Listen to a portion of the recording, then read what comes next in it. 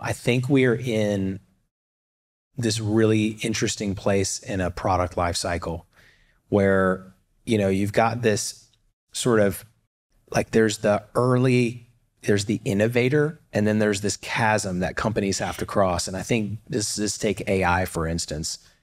It's sort of crossing this chasm right now of getting into kind of like the early adopter, early majority, late majority, and the laggards. Sure.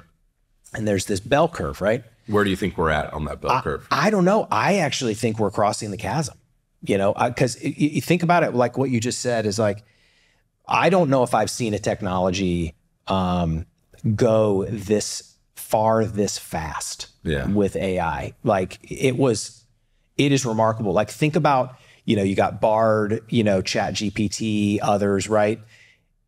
People started using ChatGPT and it freaking worked.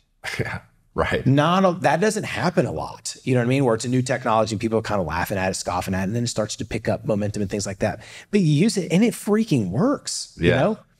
And so I actually think we're crossing the chasm and crossing it really, really fast.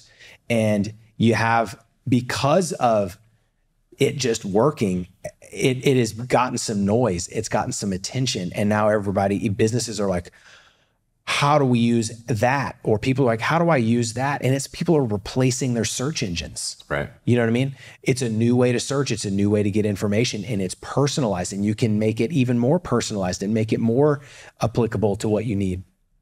So I actually think on the bell curve, we are moving up really fast, but I would probably say it's not going to have the same death cycle as maybe other technologies might have. I think it's got a longer runway than most other technologies.